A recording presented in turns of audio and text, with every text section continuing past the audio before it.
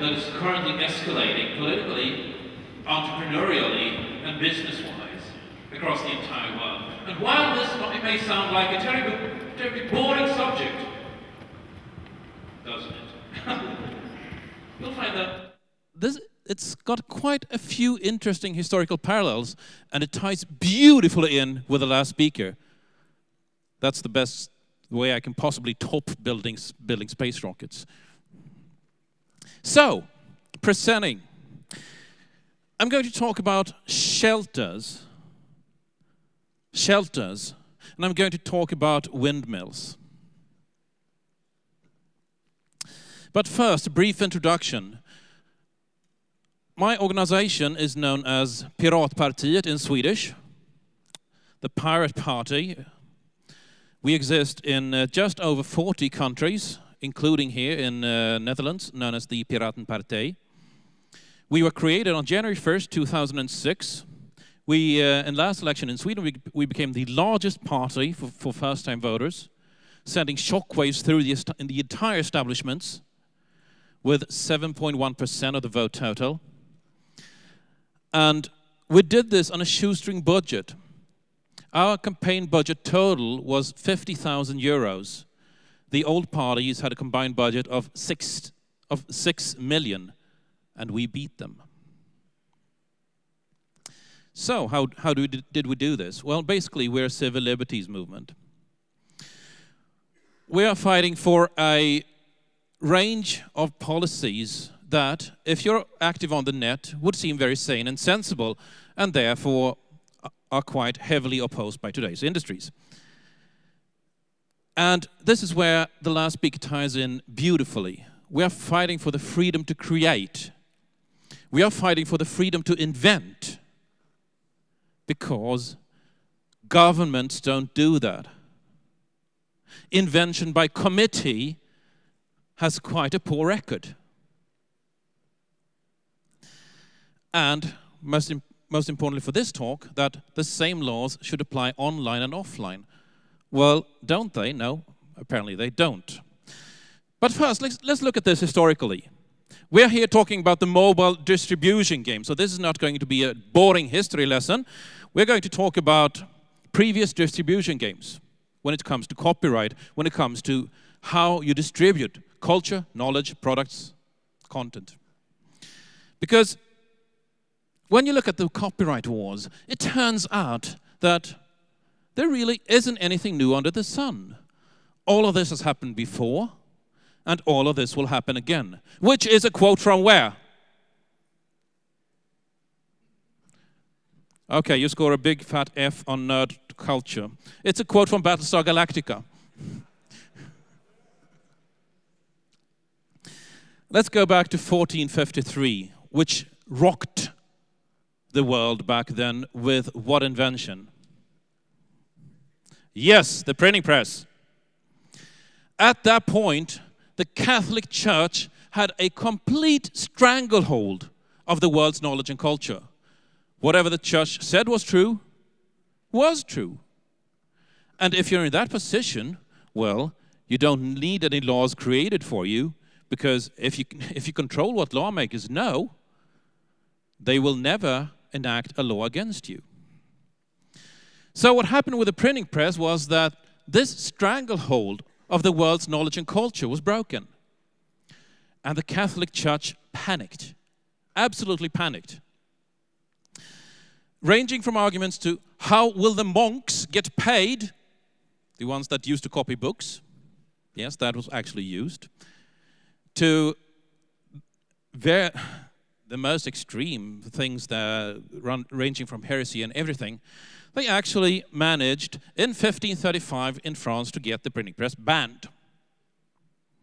France was one of the last countries in Europe to legalize the printing press. In retrospect, that sounds, well, pretty much ridiculous, doesn't it? And still, this is what happens when you have a power struggle over culture and knowledge. This is what happens when you have a power struggle over the freedom to create, the freedom to invent, and the freedom to research. If you invent something that goes against the powers that be, they will try to shut you down. And that has happened more times in history. The UK realized this ban in France wasn't particularly effective because many pirate printing presses, well, they were pirates by definition because they were printing presses, were set up along the borders of France and smuggled books into the country because the demand was huge. UK took a different approach. They realized that, okay, you can't ban this because it's got such a broad appeal. So, the Queen Mary I, also known as Bloody Mary because she really didn't like Protestantism and wanted to reintroduce Catholicism into the country, hence the name Bloody Mary, because she did so with quite a violent fervor, realized that, okay, you need an unholy alliance with the industry. So she came to an agreement with a printing guild in London known as the London Company of Stationers, and said that, okay, guys, you get a complete monopoly on all printing in the country. And you even get to burn books printed by other publishers in return for our little censorship mechanism here. We get to determine what you print. In return, you get to print whatever you want after we want it. And so, the freedom to invent died. The freedom to create died. This monopoly was enacted on May 4, 1557. It was named copyright and it is still around. Fast forward, Catholic Church lost its stranglehold on culture and knowledge. Ironically, the copyright lobby, the publishers, took over that role. 1849, another milestone in culture for our civilization. Libraries. The UK started to think about the idea of, well, we have these rich folks who have lots of books, but they lend their books to people who don't have them. In this particular age and time, all households typically had 4 books. The farmer's little practical book on when to sow and harvest, the Bible, Luther's interpretation of the Bible, and, oh yeah, the Psalm book. So, lending books from these rich folks actually was quite of a privilege, and it turned out that politicians thought that, you know, why should only rich folks be allowed to determine who gets to borrow books? Maybe we should have public libraries. And the publishers went completely mad. You can't let people read books for free. If they don't pay for reading books, nobody will be able to make a living off of writing a book ever again. Not a single book will be written if you open the public library. Well, turns out that the UK legislators figured that public access to knowledge had a larger value to society than had the publisher's monopoly. So they did open the first public library in 1850, and as we all know, not a single book has been written after that. Either that or the argument is bogus, as bogus today as it was then. The publishing industry has gone on to try to outlaw every single new threat to its dominance. Libraries, the player piano, broadcast radio, tape recorder, photocopier, cassette recorder, video cassette recorder, and MP3 player. Which is when this starts to sound quite ridiculous. So where do we come in? Well, we're fighting for the freedom to invent. We're fighting for the freedom to create. And we're a civil liberties movement. Because the copyright battle is not about numbers, percentages, or bottom lines.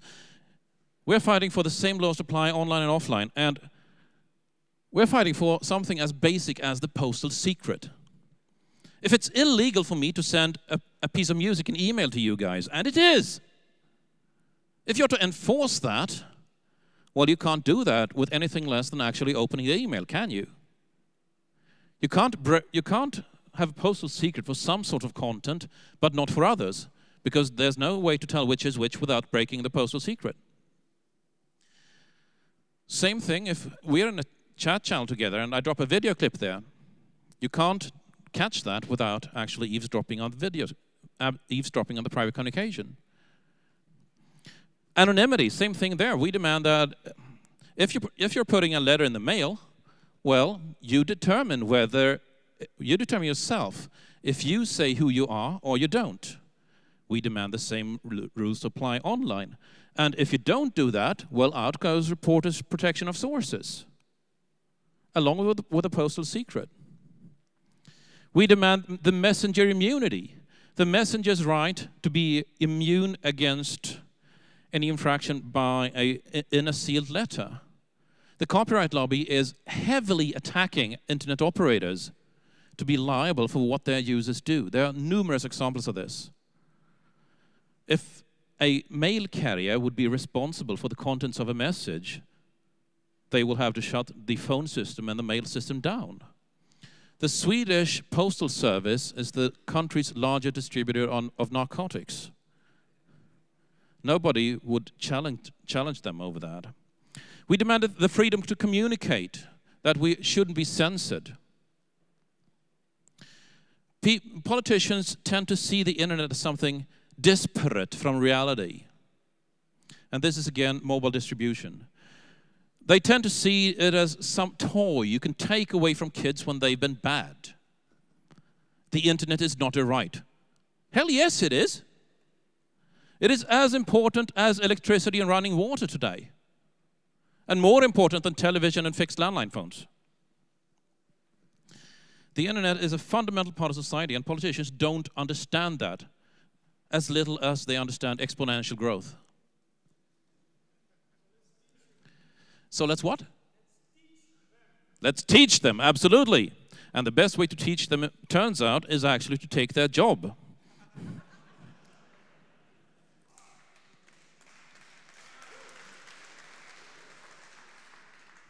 Because that's the only way you can make them care. The right to privacy.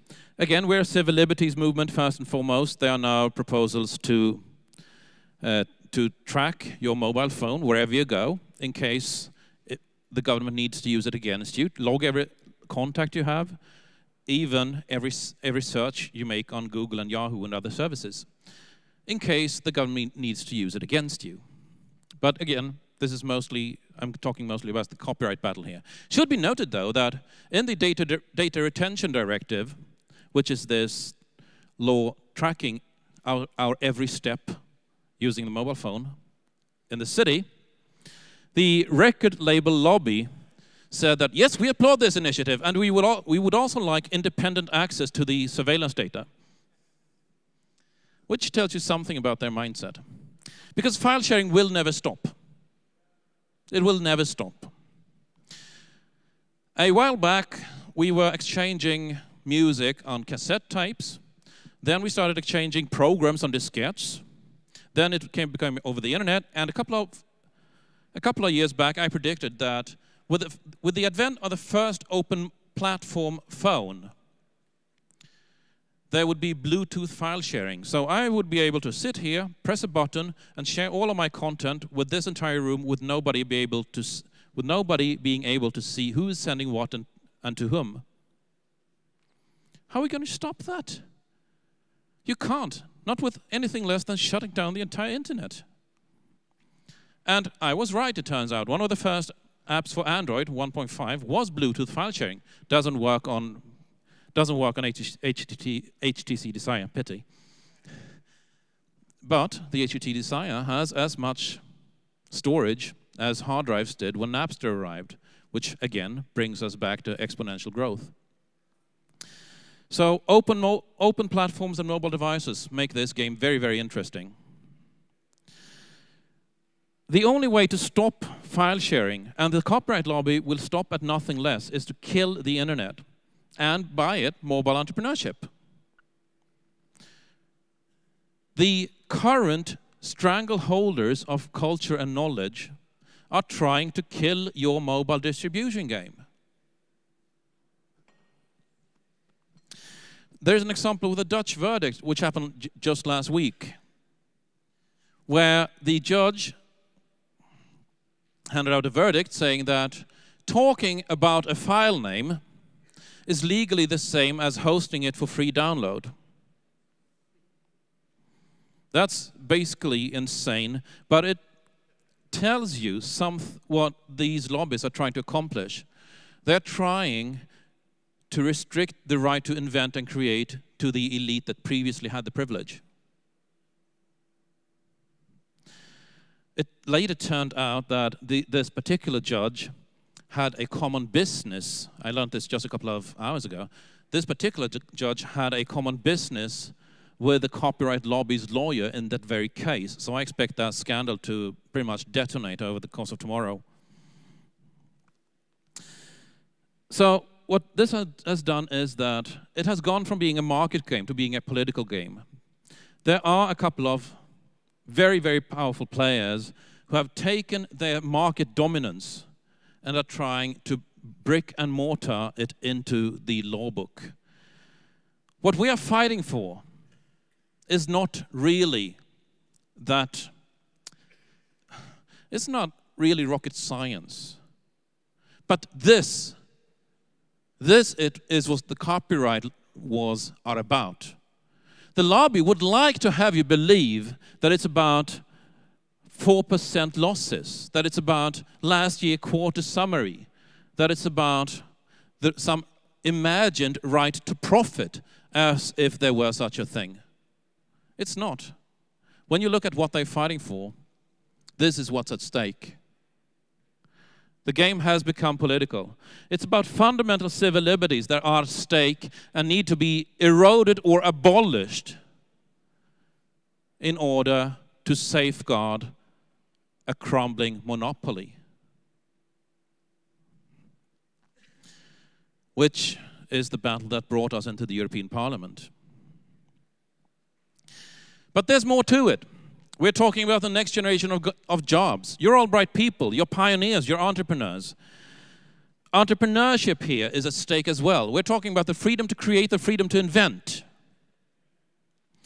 So, in doing that, you need a functioning market, and you don't have that if the last generation's industries get to legislate their monopoly on the law book. And they're doing just that right now. So, you could always ask, well, how do you build a business out of giving things away for free? Well, you could ask Metro for a brick and mortar store. Or how do you compete with free by selling something that isn't? Well, you could ask Volvic and Evian. And this is brick and mortar stuff. This is not, again, it's proven that it isn't rocket science. So we are trying to build an entrepreneur climate where you have the freedom to create, the freedom to invent, and one that isn't, where vital civil liberties aren't sacrificed by dinosaurs.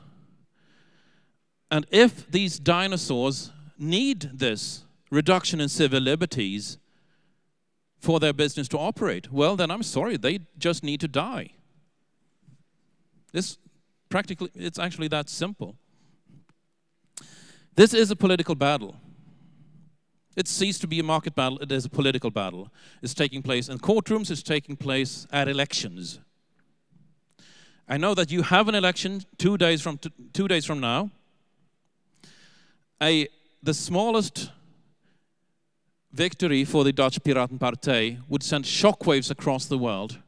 I hear there is an animal rights party that got 1 or 2 seats in parliament last election, and now all the parties are trying to copy their agenda frantically in order to not lose votes again. Imagine that happening all over the world. That's what's going to happen if the Piratenpartij gets just 1 seat in parliament. That might be something to talk about in the few coming days.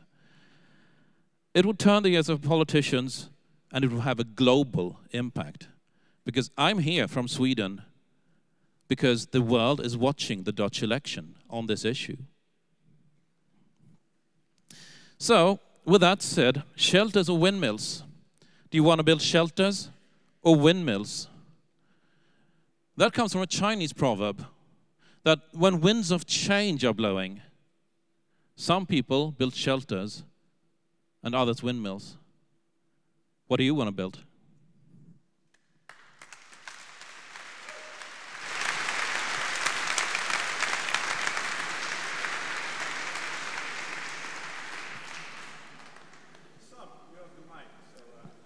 I do have the mic. No. Any questions?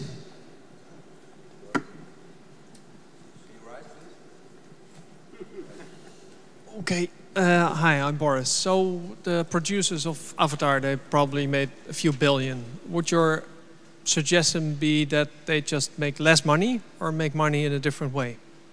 So the question was, producers, I'm repeating your question because the mic was, I only heard you not through the mic here. How do we suggest that producers make money? First of all, it's not a politician's problem. In Soviet Union, a politician could say that you over there, you look kind of sturdy. You should work as a builder all your life and make money in this way. You look kind of artsy. I think you should play the guitar and make money in this way. You could say that in the Soviet Union. You can't do that in the market economy. It's not a politician's job. It's a politician's job to safeguard civil liberties and the basic structures of democracy. Second, it's not a problem at all. Hollywood had its best year ever in 2009, beating its previous record year of 2008. The income to the music sector has been constant since the arrival of Napster in 1999. However, record sales are dwindling. They're just falling through the floor, which is extremely positive, because these were parasitic middlemen that used to take over 90% of the cut. If the overall income is the same, and it is, and these middlemen are disappearing, that means much more money is going to artists, and it is. Third, even if it were a problem, third, I think the question, what will happen if producers can't make money, ignores the very basic human fact that we create because we love to create. Somebody building a spaceship in their garage doesn't do it for the money, they do it because it's cool as all hell. And this thinking that money is required for a great invention ignores things like Linux, Wikipedia, the fact that we've been creating culture since we were drawing red lines on the insides of caves 30,000 years ago. So I don't think it's a problem.